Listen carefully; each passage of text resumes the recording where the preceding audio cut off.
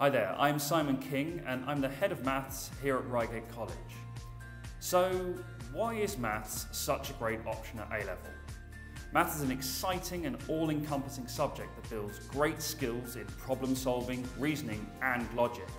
Skills that you will have started to develop at GCSE and you'll continue to do so throughout the advanced level course.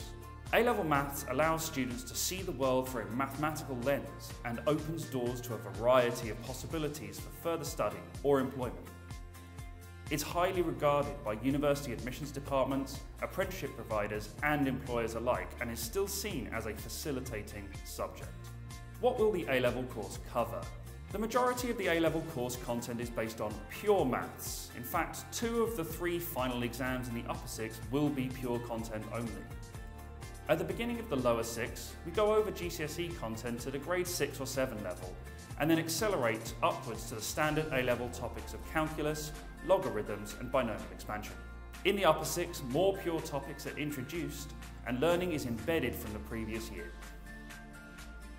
The final exam of the course encompasses applied maths, which consists of statistics and mechanics. Common topics include probability, statistical distributions and hypothesis testing in statistics, and in mechanics there's a focus on kinematics, forces, variable acceleration and projectiles. Which subjects combine well with maths? Well, maths combines really well with lots of subjects thanks to its focus on problem solving skills. It goes particularly well with sciences, especially physics, and is a great combination with economics and business. Most students also find the combination of maths with computer science or information technology to also be extremely beneficial. What are our entry requirements for maths? The entry requirement for A-level maths is a minimum of a grade 6 at GCSE. It's set at a 6 so that everyone starting the course can comfortably get through the rigours of the course and do well at the end of 2 years. If you're considering A-level maths, you'll be expected to complete the new starters course task for maths ahead of starting at the college in September.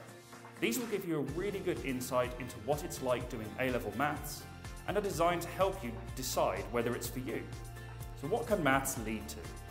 Well, former A-level maths students from college have gone on to study a wide range of subjects at university, including mathematics, physics, engineering, computing, economics, business, and other specific STEM courses like robotics and AI.